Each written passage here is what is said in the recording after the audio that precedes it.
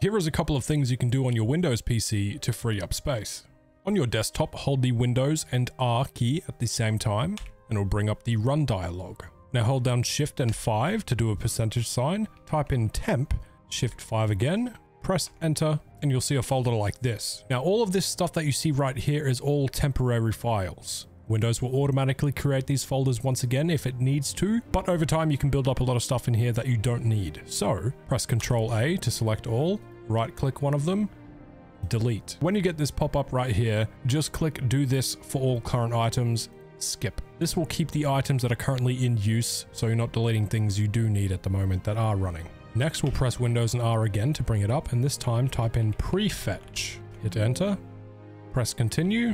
Once again, Ctrl A, select all, delete. Do this for all current items, skip. Now, the next thing is obviously go to your recycle bin and empty it.